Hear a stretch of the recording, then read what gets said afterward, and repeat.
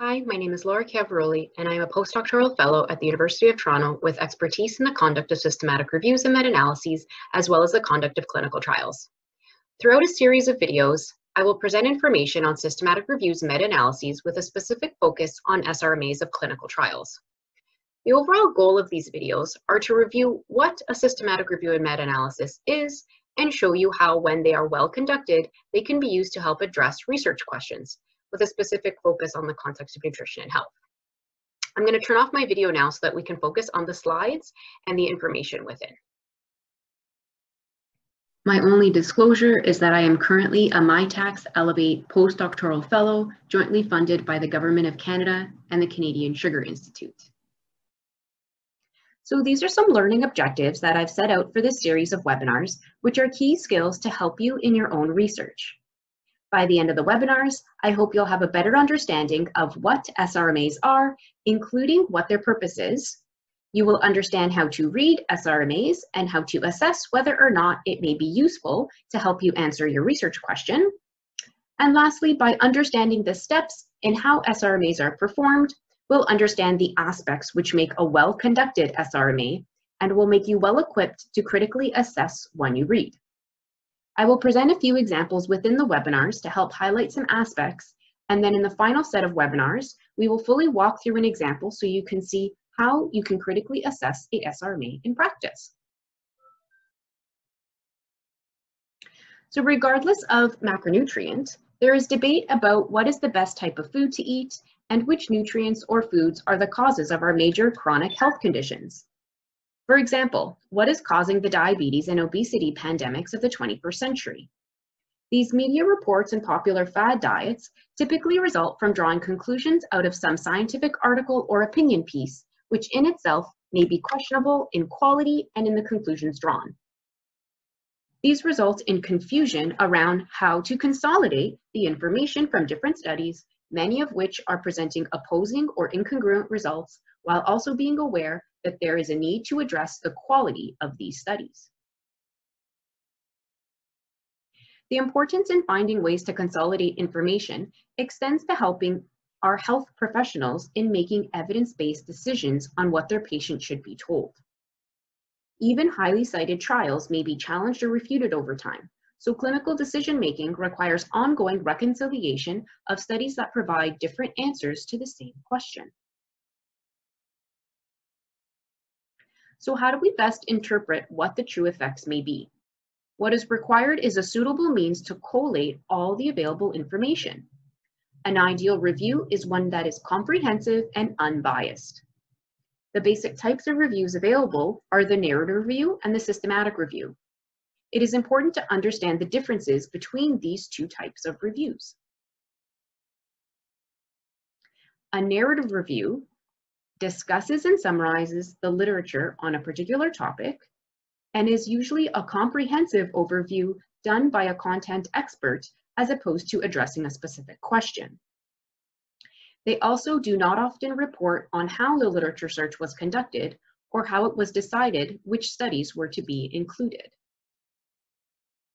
A systematic review, however, has a clearly formulated question and uses systemic and explicit methods to identify and select studies and has a set of predetermined criteria by which they identify which studies will be included in the review. So if we compare the two types of reviews, some of the concerns of a narrative review are that it promotes specific views of a topic which results in bias, it is irreproducible, and may contrast only a few selected studies which may be unrepresentative of the total evidence and be misleading.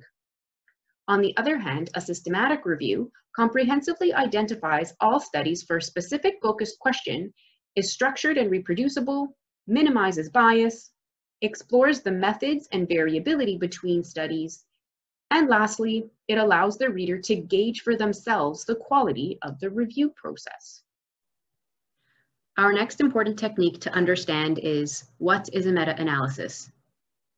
A meta-analysis is a statistical technique for combining the findings from several independent studies to resolve discrepancies and provide a quantitative estimate of the treatment effect. It gives a larger sample size than any individual study, allowing for greater precision of estimates as well as identifying sources of diversity. So the three main strengths of a meta-analysis are that it, 1, improves precision, 2, it helps to answer a question not posed by individual studies, and 3, it can help settle controversies and generate new hypotheses when exploring the variation in results. So here's a question. Are all meta-analyses systematic reviews? And the answer here is no. And this is an important thing to understand.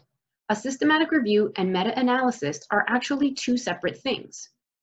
Generally, one is the identification of studies and one is a statistical technique. To understand better the importance of combining these two techniques when performing meta-analyses, let's look at a quick example. So generally, you can conduct a meta-analysis and derive a quantitative pooled estimate for any set of studies you choose. To demonstrate this, let's say Dr. Black found 10 studies in which nutrient A raised tissue levels of vitamin X. If we did a meta-analysis of these 10 studies, we would conclude that A raises levels of vitamin X. On the other hand, let's say Dr. White finds a different set of 10 studies which show the opposite. That is, that nutrient A lowers levels of vitamin X in tissue. If we did a meta-analysis of these 10 studies, we would find that nutrient A lowers tissue levels of vitamin X. Now we are left thinking, who is correct, Dr. Black or Dr. White? Does A raise or lower tissue levels of vitamin X? So now let's consult a third doctor, Dr. Gray, who conducted a systematic review and found all 20 studies, and then conducted a meta-analysis. What he would find is that there is no treatment effect. This example demonstrates that you can conduct a meta-analysis and derive a quantitative summary effect estimate from any set of studies you choose, and it highlights the importance of how your conclusions can change depending on how you selected the studies you want to include. Thus, it is important to combine a meta-analysis with a well-conducted systematic review. That is one that has an explicit and structured search and selection strategy for identifying the studies you will include. A SRMA is also considered an original piece of research because it is a new set of data resulting from an originally conceived analysis plan. This contrasts the narrative review or expert opinion we discussed earlier, which is not new data but simply a summary. This is reflected in the hierarchy of evidence and evidence-based medicine as presented here.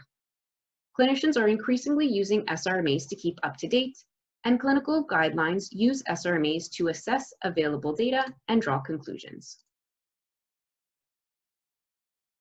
Systematic reviews and meta-analyses have the potential to provide the best evidence for efficacy, safety, and/or effectiveness in nutritional sciences research.